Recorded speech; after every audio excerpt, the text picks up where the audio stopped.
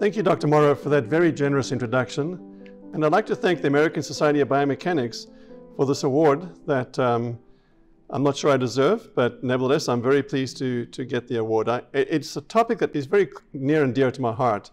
The whole idea of reaching out to students who may previously have been excluded from biomechanics and bringing all those talented students into the field. So with that said, the presentation I'm going to give today is shown here. I'm going to, first of all, speak about the power of one person, then get into attributes of faculty members.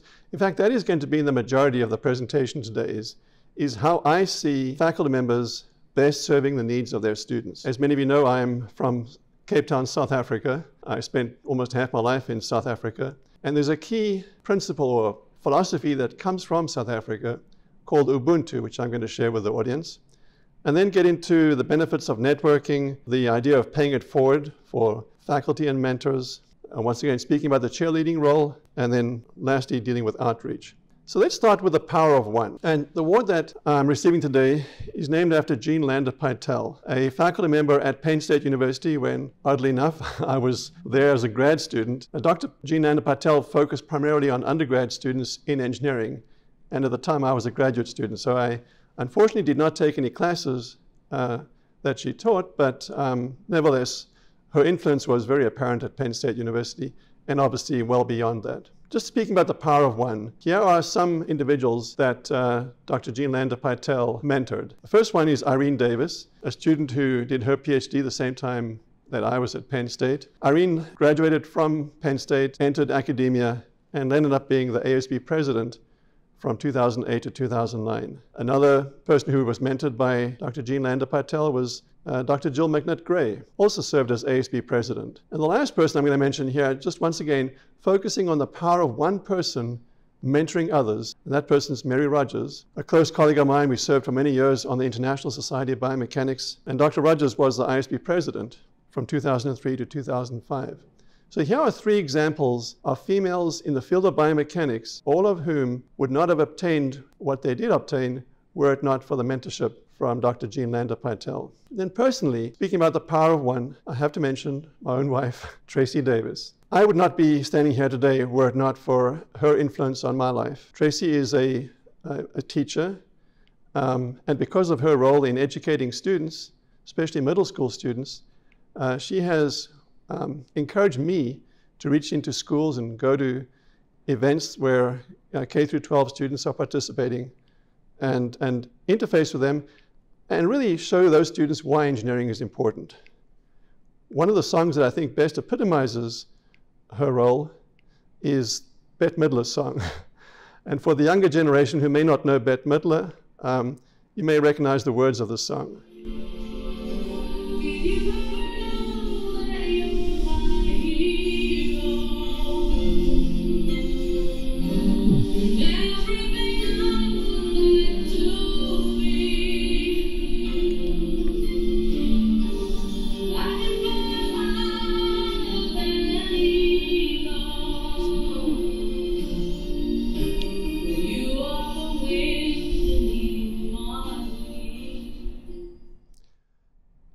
So my wife Tracy is the wind beneath my wings.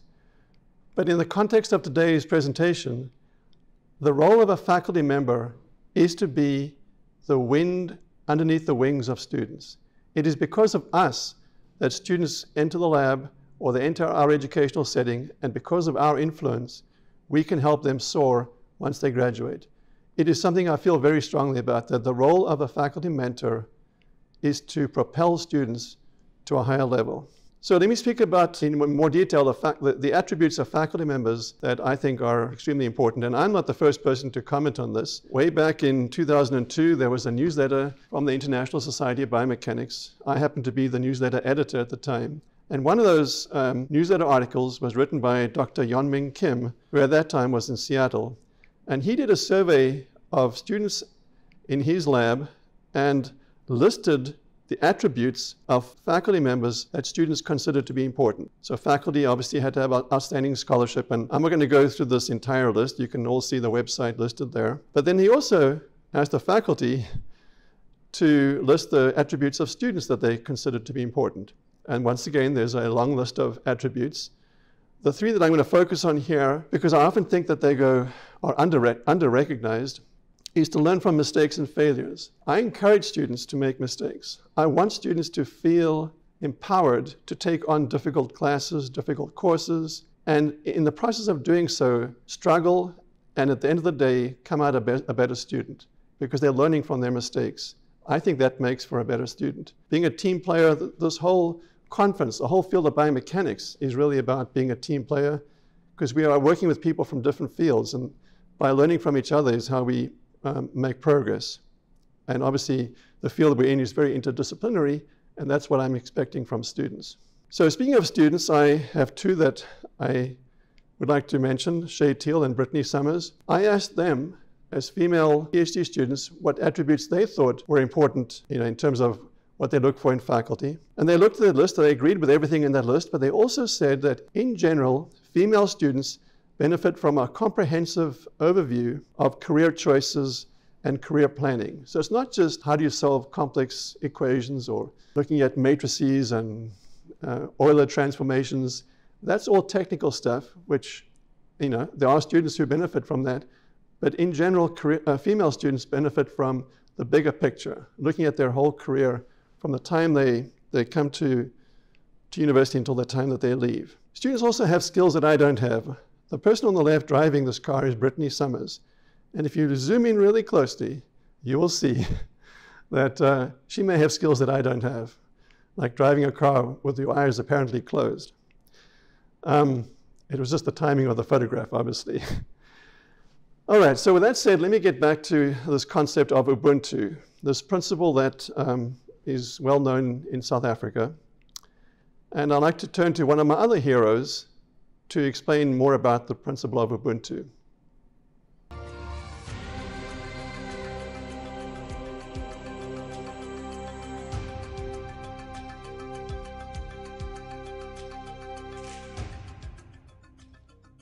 Ubuntu does not mean that people should not enrich themselves. The question, therefore, is, are you going to do so in order to enable the community around you to be able to improve? These are the important things in life. And if one can do that, you have done something very important which will be appreciated. So once again, the principle of Ubuntu is how can you interact with those around you to make the whole community better. Think of a research lab. How can the faculty member interact with the students in such a manner that it doesn't just benefit the faculty member, it benefits the whole community? Because if you can do that successfully, if you can make your students better and the people they interact with better, it's a case of 1 + 1 being more than 2. Another one of my heroes, also from South Africa, commented on this principle of Ubuntu. That is the fundamental law of our being. Ubuntu says, not you are human because you think. You are human because you participate in relationship. So you are not faculty because you can think. You are faculty because you are promoting a relationship between yourself and students. If I can say, if using the words again from Bishop Tutu. I need you in order for me to be me. I need you to be you to the fullest. So Archbishop Desmond Tutu said, I need you to be you to the fullest. So that is a key principle here. I need you to be you to the fullest. So that is what I tell students. I want you not to necessarily pick an area of research that fits my interest, but pick an area of research that allows you to become you to the fullest. So I have a couple of examples of this. The first one is Dr. Alvaro Mata. At the moment, he is a chair in biomedical engineering in England. And way back in 1998, 1999, or just after that, Alvaro Mata came to my lab. I was at the Cleveland Clinic at the time, and I was also the only person doing diabetic foot research at the Cleveland Clinic. This is prior to Dr. Peter Kavanagh joining the department. So at that time, Alvaro Mata came to me. I knew that his master's was on the topic of diabetic foot ulceration. And so he sat in my office and he said, could I potentially do my PhD with you? And I said, well, before we talk about that, Alvaro, what would drive you? What stimulates you beyond anything else? And he said, well, to be honest, it's not necessarily diabetic foot research, but I am interested in biomaterials and I'm interested in tissue engineering. And I said, Alvaro, with that background, I can find other mentors for you at the Cleveland Clinic. So I put him in touch with colleagues, Dr. George Mushler and others who became his PhD committee. And Alvaro Mata, to say that he excelled is an understatement. He had numerous publications resulting from his PhD. He was recognized by the president of Costa Rica with their highest award for scientific research. And the reason why I'm mentioning this is because none of this would have been possible if my response to Alvaro Mata, I'm not saying this is my doing, but simply if Alvaro Mata had chosen to do his PhD in an area that was a natural stepping stone beyond his master's, he would not have become Alvaro Mata to the fullest. He would not have entered the field of biomaterials and tissue engineering. So sometimes I think it behoves us as faculty to look beyond our own lab and look at the student's point of view and what drives them and what area can they excel in themselves. Another example, she's now Dr. Melissa Boswell from Stanford University. She did her undergraduate research with me and then applied for an NSF graduate fellowship, which she received, but I encouraged her to look beyond Northeast Ohio and look nationally and find a lab that really interested her. Now, Dr. Boswell is a remarkable person. She also became the student rep on the International Society of Biomechanics Council. She created this initiative called Biomechanics on Our Minds, or BOOM. It is going viral. If any of you out there Google BOOM and podcasts, you'll see all these individuals that Melissa and others in her group have interviewed, and it is taking biomechanics to another level. Once again, it's not something that I could have succeeded in terms of mentoring her. This was a case of encouraging Melissa to spread her wings and go elsewhere and become Melissa Boswell to the fullest. And that also entailed her dancing across the graduation stage with her advisor, Dr. Scott Delp at Stanford not too long ago. All right, so switching from Ubuntu and moving on to networking. If I go back to the individuals who were directly mentored by Dr. Jean Landa Pytel, here's a group of 5 of them. Melissa Gross, Wendy Murray, Jill McNutt-Gray, Irene Davis, and Mary Rogers. These were the 5, I will say, original members of the American Society of Biomechanics who were female, who led the way for all those others to follow. And if you speak to any of them, I'm good friends with these individuals, and ask them what was it that allowed them to get to where they got to. It's that they would say networking was extremely important. It's hard to imagine when you look at how many members of the American Society of Biomechanics nowadays are female, but back then it was less than 10, just a handful of individuals. So I'll give you an example from my own research. Dr. Christine Weber, she did her master's with me on the topic of biomechanics of prosthetic sockets, looking at thermal issues with socket design for amputee patients. And we were fortunate to go to another meeting of the American Society of Biomechanics held in 2013 in Nebraska. And I said to Christine, this is an opportunity for you to network. Who would you like to meet with? And she said to me that she would like to do a PhD in a clinical environment. And I looked across the room, and there was Dr. Ken Kaufman from the Mayo Clinic. And I said, let me introduce you to Dr. Kaufman. So we did that. They ended up speaking together for a long time. And if I jump to the final conclusion, Christina did her PhD with Dr. Kaufman at the Mayo Clinic, graduated and is now at the Food and Drug Administration. So once again, the power of networking is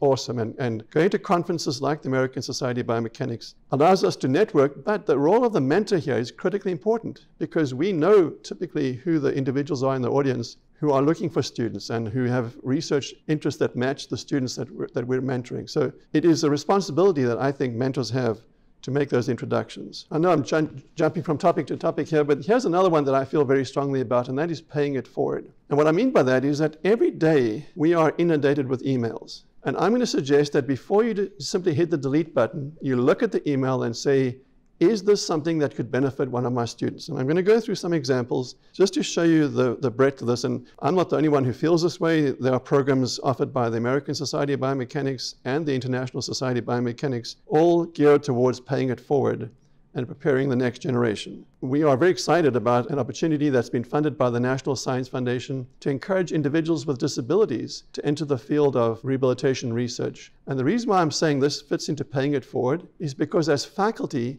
or researchers, we can learn from individuals with disabilities and fine-tune the research that we do to make it more appropriate and more applicable to really solving the problems. So by engaging with individuals with disabilities in a collaborative, interdisciplinary manner, we are paying it forward and enabling things to occur in the future that really would not be possible if we simply did not reach beyond our own lab. Being a cheerleader, this is also a way of paying it forward. I have been very fortunate to have two individuals who were my graduate advisors, Dr. Kit Vaughan and Dr. Peter Kavanagh. Both of them, I think, epitomize the idea of paying it forward and preparing the next generation. So I was talking about emails and not deleting them. So here are some examples. I received this email from, I guess, a colleague at Cleveland State University saying that they're looking for students to apply for an interdisciplinary program dealing with molecular medicine. And I figured, well, I don't know that this applies, but I sent this to one of my students, Alexi Malinas, who applied for the fellowship, and she obtained the fellowship. So it paid for 2 years of her research. Once again, there was an email that I could very easily have deleted, but I guess chose not to. Another email from the American Society of Biomechanics was one that related to students forming new chapters at their own university. Forwarded that information onto Shay Teal, who applied for our university to become an American Society of Biomechanics chapter, and it was approved, and Shay is now the president of our new Cleveland State University chapter that ties in with American Society of Biomechanics. Here's another email. Jessie Martin is a PhD student in my lab who initially joined my lab with the express intention of getting some graduate coursework under her belt and then going to work in industry. So I came across an email thread that related to an opportunity to collaborate with the Cleveland Clinic and apply for a fellowship. Jessie did, she was accepted, and she obtained that fellowship. And that's an example of an opportunity where 1 + 1 is definitely bigger than 2, because Jessie now has access to the clinical resources at the Cleveland Clinic, as well as the technical resources here at our university. Another strange one, I got this email regarding student members of the Board of Trustees. I sent this to Brittany Summers, and I'll cut a long story short. She applied, was appointed by Governor DeWine in the state of Ohio to become the student rep at Cleveland State University.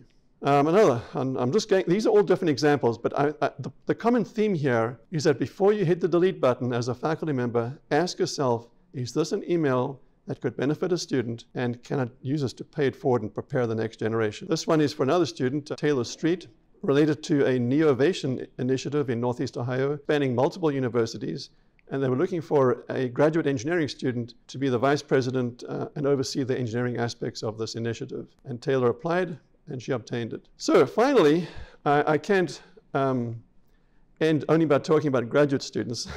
I also want to talk about outreach, and the fact that if we really want to prepare the next generation, we need to start in middle school and high school. And so this initiative that we created, it's called BEST Medicine. It stands for Bridging Engineering, Science and Technology in Medicine. And if ever you want to motivate children, 6th graders, 7th graders, whatever, to become interested in biomechanics, ask them to speak to their grandparents, their uncles about any physical limitation that they may have, and then ask the students to solve that problem. And you'll find all kinds of novel approaches for having wheelchairs that go upstairs and ways of opening up peanut butter jars. But really, you're motivating students at the young age to think about engineering and think about biomechanics. So finally, I just want to make or pay credit to where credit is due. I have been unbelievably fortunate in my career to be mentored by outstanding individuals. I've said that it benefits everybody to reach across barriers. So here are four individuals who have mentored me: 2 female, 2 male, 2 individuals of color, 2 white people, 2 engineers, 2 clinicians. I think if you ever want to have a mixture of individuals mentoring you, you could not ask for a better mixture than the 4 people represented here. And I feel very fortunate to have learned from every one of them. And also, finally, just to acknowledge the individuals who I think nominated me for the Landa Pytel Award: Melissa Boswell, Brittany Summers, and Shay Teal. Once again, it is my desire for you to be you to the fullest, all 3 of you, and all the other students who I've been fortunate to mentor. And just speaking about mentor, I can't end on any other note but pay credit to Landa Pytel, after whom this award is named. Thank you. Thank you.